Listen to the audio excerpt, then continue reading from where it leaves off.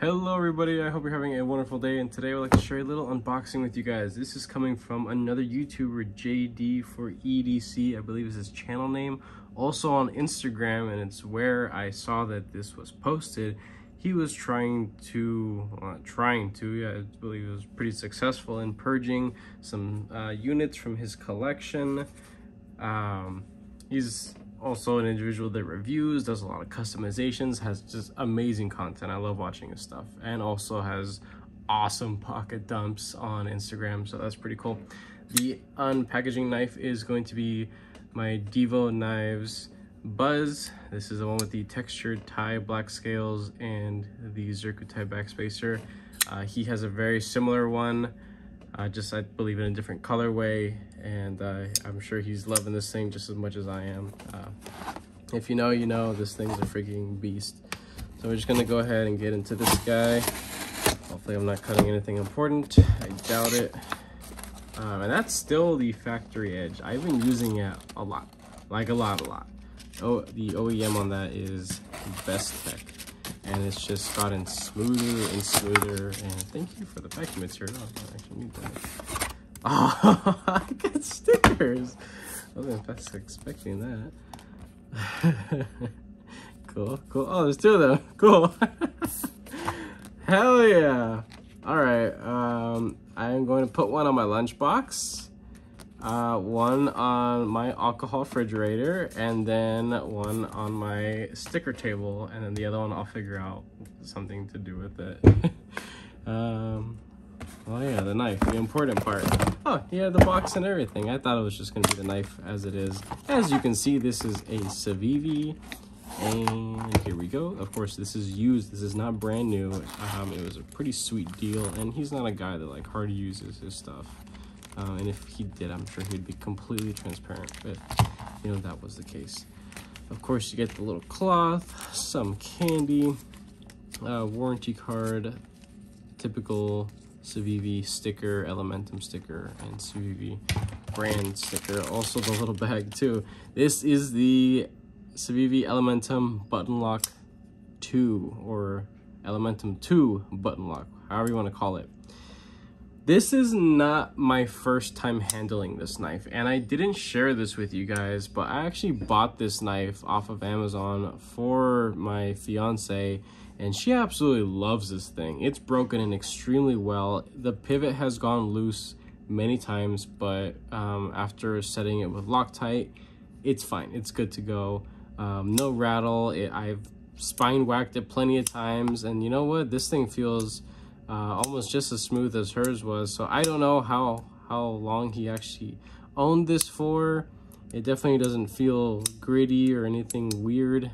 It's actually quite nice. Taking a look at this edge, that looks, yeah, that's the factory edge. So he probably just maybe stropped it.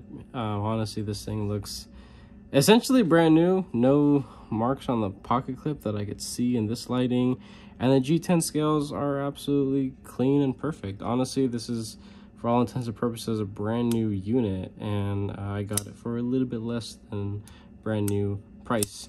But the reason why I got this is because a viewer made a comment on one of my videos recently and said that they would think it'd be a good idea for me to make my own customization video. But the thing is, I'm not that tech savvy.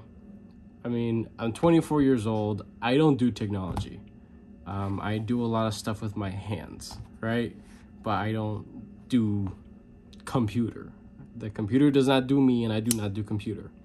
I didn't grow up that way, unfortunately. So I mean, there's a lot of other people around my age that do all these like crazy intros and segues into, you know, the next one, and they can fade out their videos and just do a lot of cool editing, and that's stuff that I would definitely love to do. But with the new job I have, I mean, dude, I'm working 70-hour weeks, and pay is awesome, and I'm still at the very early stages of it. But I essentially live at work now, and so I'm working a lot. I'm spending a lot of time. I come home, cook, clean, have other responsibilities, and then like if I have an ounce of life left in my being, I try to make some form of content or just basic maintenance on some of the knives in my collection. But I really want to follow through with this idea. There are a handful of people that have been very positive in response to me making customizations and stuff on some of my knives. I recently got into anodizing, well, maybe not too recently, but it was another YouTuber that inspired me to do so. Let me just pull out some stuff that I've, done. This is the Bridgeport Knives version 1, 395. This is the Cubist Blade Works version 2. And I'll get these a little bit up and close so you guys can see. And this is a heavily customized, and we have an ant there. Don't worry about that guy. He is no longer with us. And this is a Monterey Bay Knives Sea Otter. What else do I got in here? A lot of other stuff I've anodized and customized, and it's so fun. Demco 80-20.5, you guys recognize that from comparison size knives. Also my base Elementum, that is my first and only ever Elementum that I've ever personally owned. But the Elementum is such a wonderful, like, non-knife person's knife. It's so basic that you don't, what the hell? It's so basic that you don't even have to be a knife enthusiast to understand that simple and clean lines like this work. And what I would like to do as a video for content, of course, you guys will see this, but I will start with taking this apart, cleaning it if it really needs it, probably not.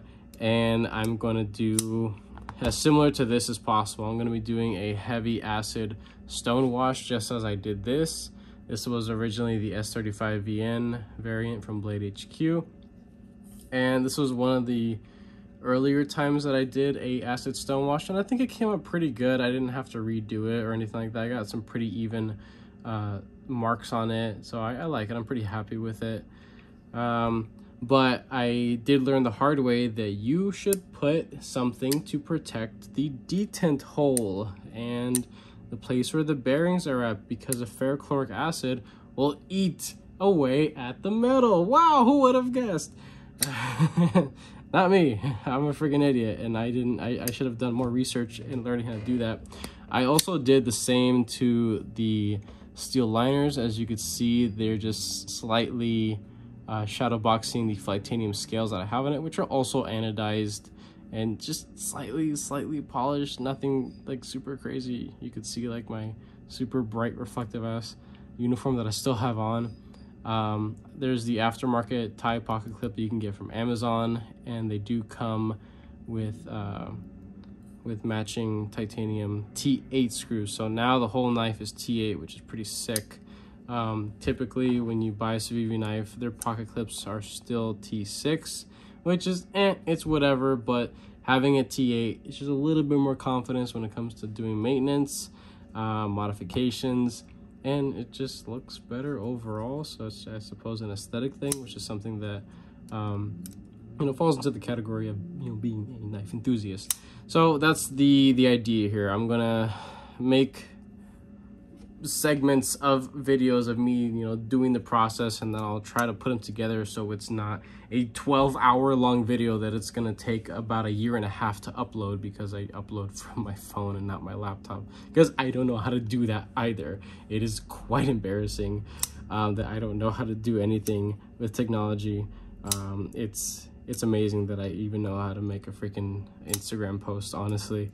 But so what I'm planning to do is acid stone wash all the liners, the blade, put a sick edge on there, and then I want to show torching the steel components, which are going to be the pivot, body screws, clip screws, and I'm going to attempt on another pocket clip. I don't want to mess this one up, but I have like the original pocket clip that came on this. I'm gonna practice. I have a map gas torch right here that doesn't fit, but this thing is so cool and so fun to use.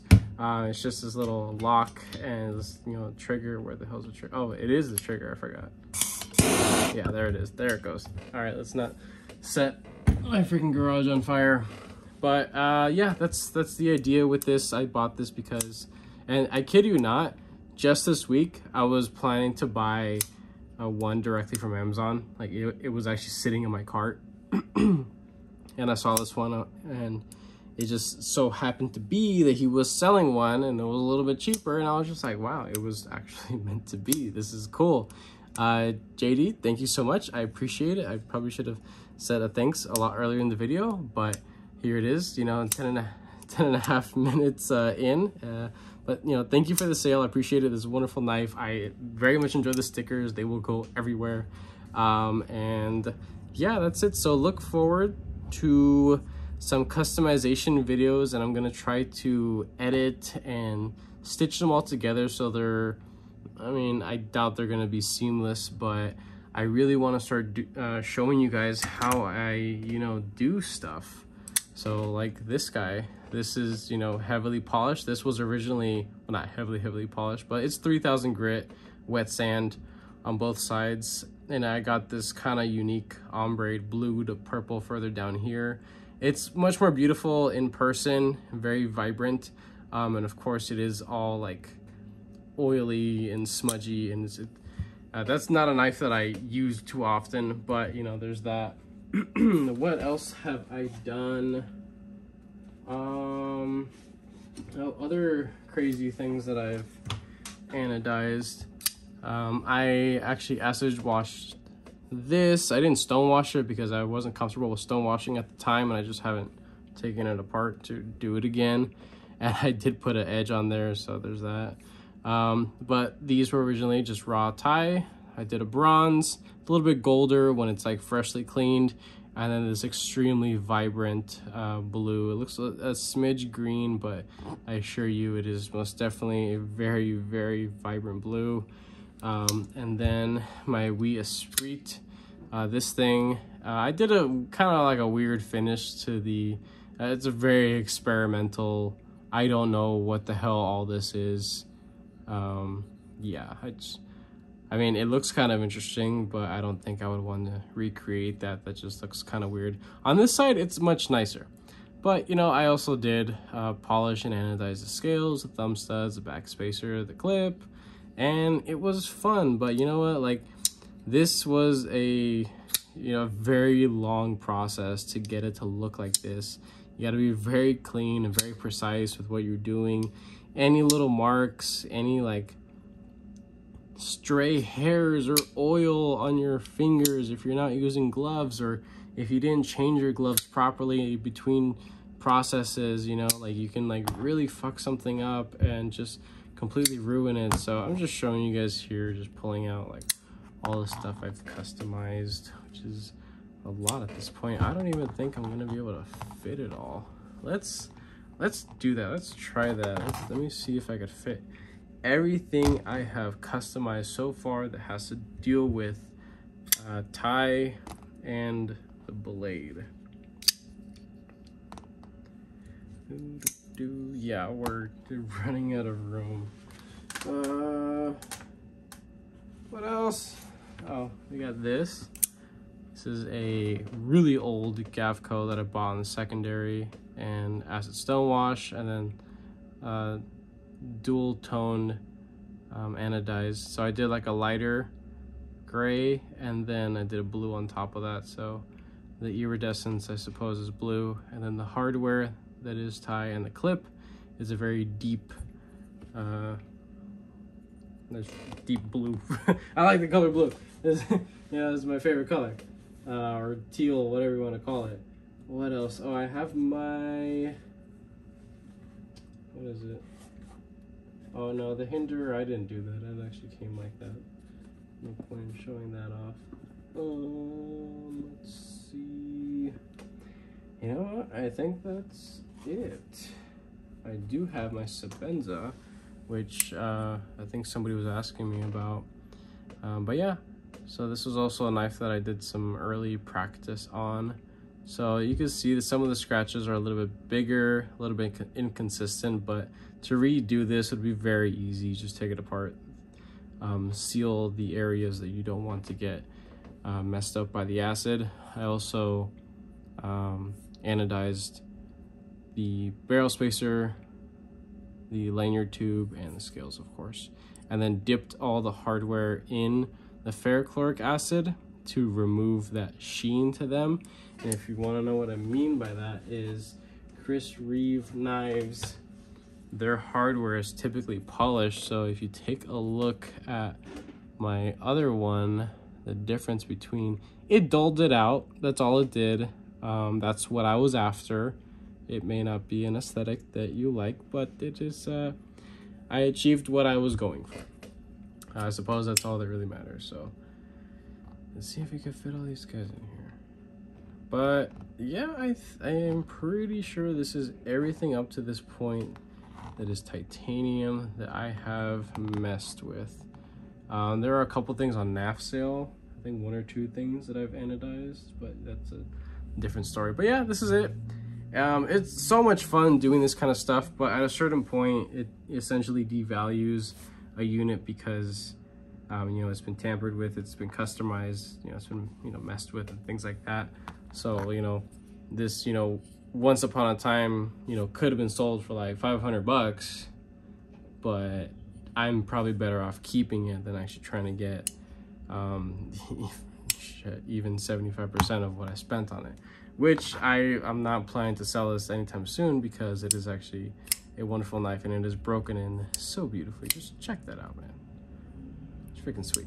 For a Sebenza, I think that's pretty darn sweet. Also, another area that, as you can see, like, this is really early work in the jimping. I didn't clean out these jimps when I went to dip it in the acid. So when I did do the final cleaning and I took a little brush and I removed some of the gunk that was in there, it revealed the unacid eaten material, and now it stands out a lot more and it just doesn't look good. But like I said, that is an easy touch up, but you know, it's a couple hour process to do everything. So yeah, in the future, look forward for customization videos. I'm gonna try to do some editing stuff and just educate about that.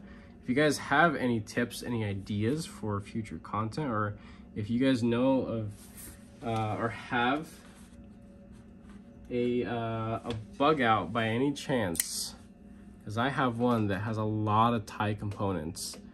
The crossbar itself is from Flightanium. The back spacer stonewash is from DNA Lasering. I got it on Etsy. The scales, they are from Flightanium. This is a Lynch Northwest deep carry pocket clip. Titanium thumb studs from Flightanium.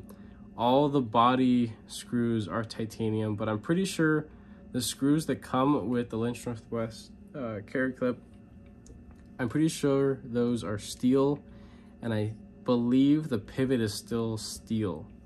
So besides that, this is almost a full titanium build. I would love to, you know, to fully customize this. If you guys have any idea, color combos or different tones that you think would work good, let me know. But with that being said, once again, thank you so much, JD. This thing is awesome. It's gonna be fun to work on it. I mean, the Elementum is such a basic guy knife, but it's popular for a reason, because it's actually a good knife. So with that being said, I hope you guys enjoyed this video. If you did, leave a like, leave any comments you would like to. If you are subscribed, thank you so much. I most definitely appreciate your patience and support, trying to get out as much content as I'm actually able to. If you're not subscribed, go ahead and consider subscribing, because we have a lot of stuff coming up. We have a 1,000 subscriber giveaway, hopefully by next week, possibly the end of next week. You need to be a subscriber, and I'm still trying to figure out if I'm gonna do like the whole like comment and one video thing, or how I'm gonna do it. So I'm still trying to figure that out, but we have stuff coming your way. With that being said, I hope you guys have a wonderful rest of your day.